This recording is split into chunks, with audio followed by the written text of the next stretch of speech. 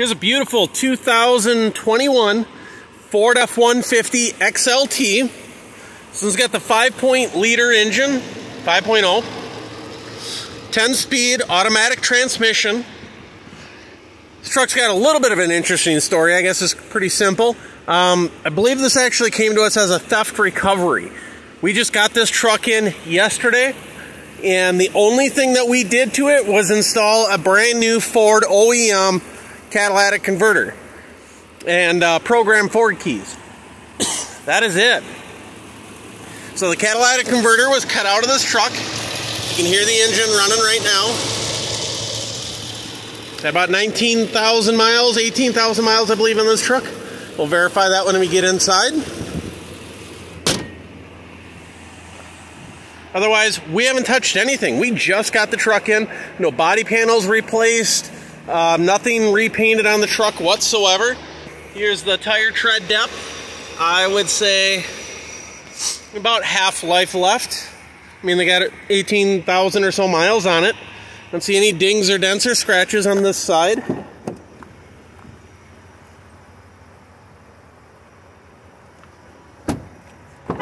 Have a little friend with me today. Nope, nope, stay in there. Stay in there.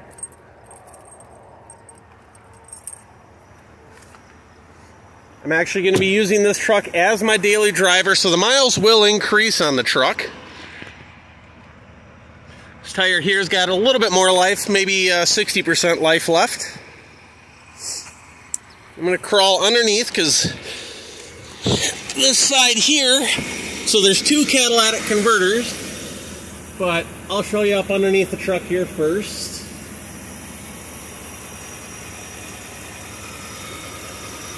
You can see there's this catalytic converter here was cut out, and the one on the driver's side was never touched. So you can see it there, and that one was never cut out, never touched or anything. But this one here says brand new Ford OEM. No, I mean, you can see Fomoto on it right there. So it was cut right about here, and then it was cut right about there. There was no damage, you know, any wiring or anything like that around it. The blades never hit the frame or anything.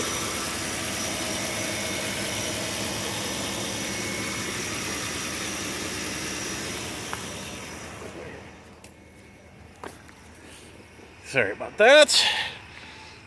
Just took the truck through the car wash, so it's dripping a little bit of water, but it's not a flood or anything like that. Guarantee you, no water ever got inside this truck. Guaranteed. Here you can see the metal under the seats.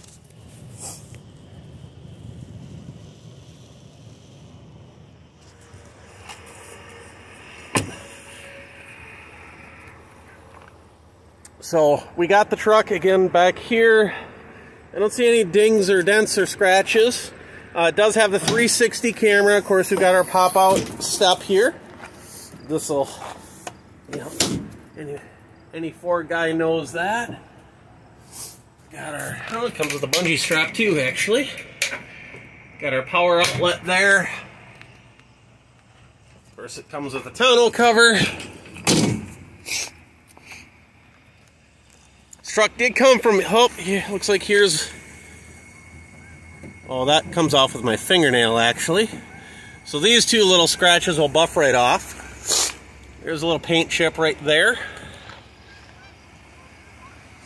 Tire, about 60% life left.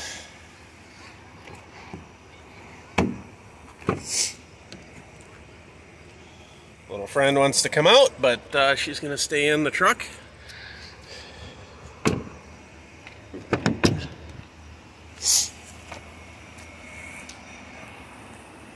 Don't see any dings or scratches or anything up here.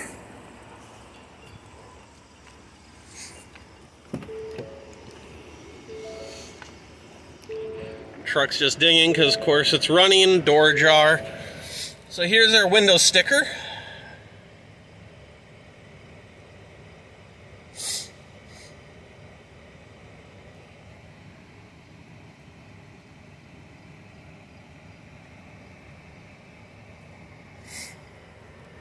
more importantly, there's our options to it.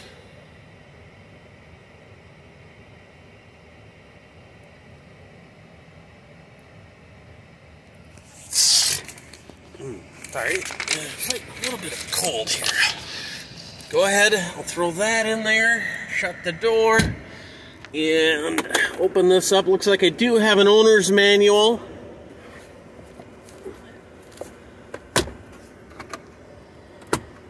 And then the key fob. I need to have that in my pocket here. Apologize for not having that out. I actually pull forward so we're not looking into the sun directly, as I'm trying to show you the interior of the truck. So I do have 2 key fobs. Only have one of them on me today, but we did have 2 brand new key fobs programmed. Excuse me. Lock, unlock, remote start, tailgate, panic alarm.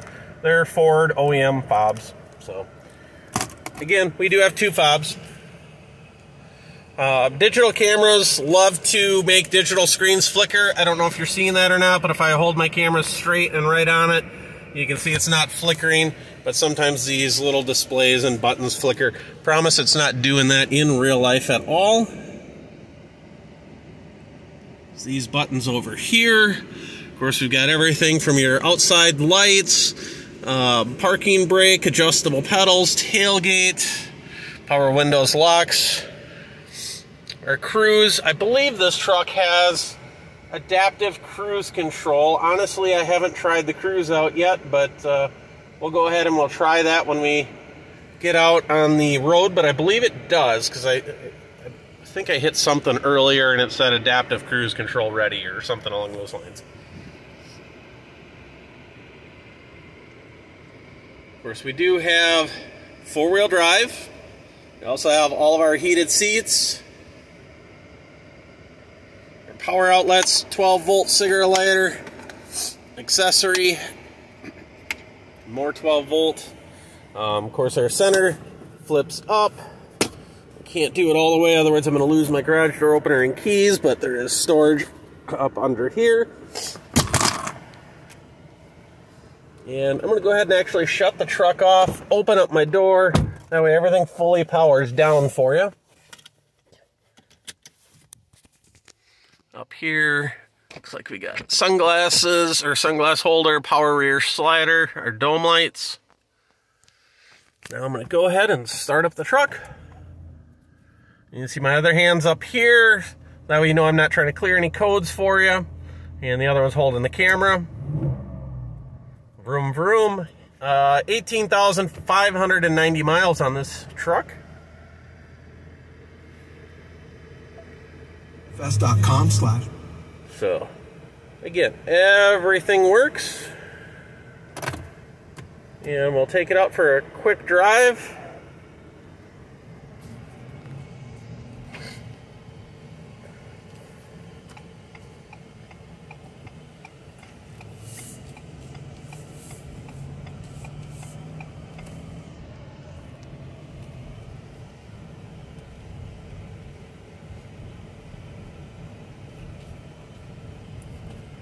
Ride's really smooth, no clinks or clanks or anything along those lines.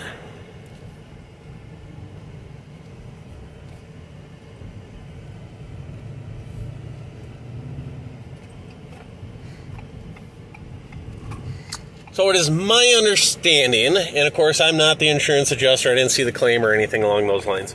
It is my understanding the reason why this truck got a salvage title is obviously because I believe it's a theft recovery, only because the catalytic converter was stolen out of this truck. However,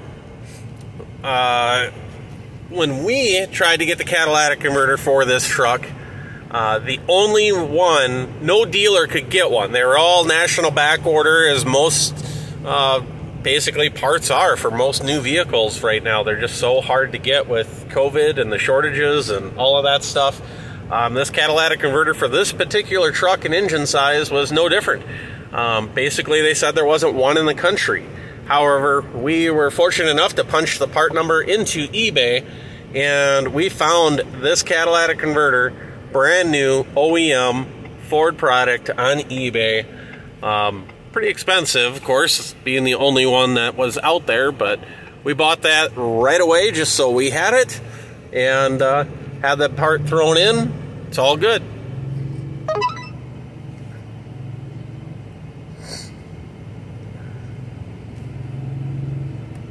And let's see here.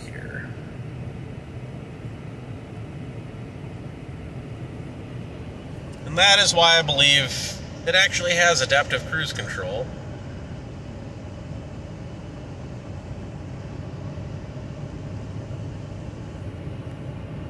Try it on this semi that's up above. It's got lane keep assist.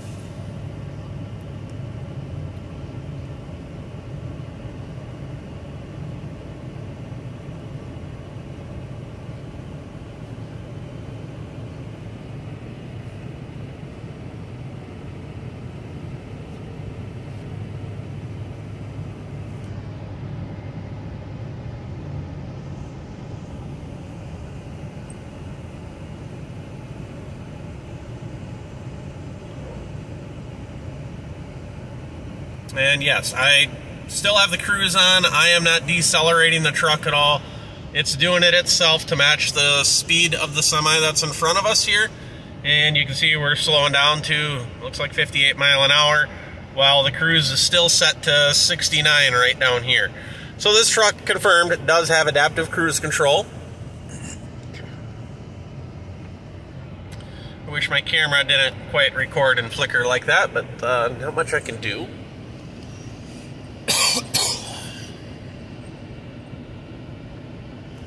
Very smooth, very quiet.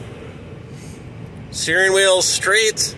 You can see if I go ahead, let go of the steering wheel right about here, let go, not touching it whatsoever, still not touching it. We're still going straight down the center of the road. Still not touching it, actually. Still not touching it. Still not touching it. Alright. So yeah, doesn't pull. Brakes are fine. They're not rusty. They don't shimmy the steering wheel or anything. Of course, I mean, the truck's nearly new with 18,000 miles. Let me go ahead and turn around right up here and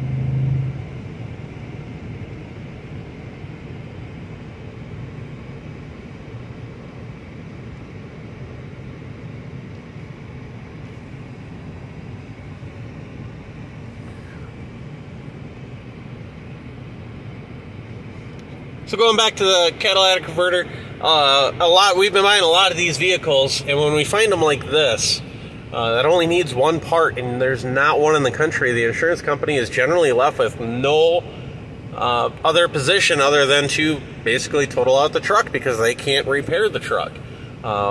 If they're predicting years and years, well, you know, to get that part, there's nothing they can do. They have to just kind of get rid of the truck.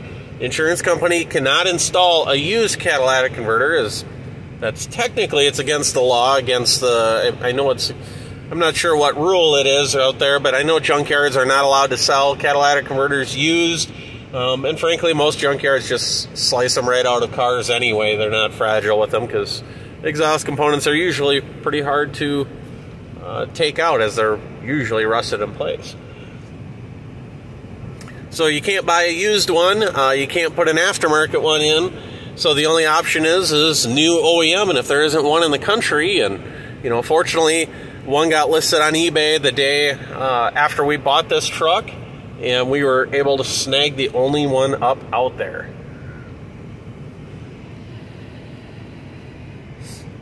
So again, truck runs nice, true, quiet.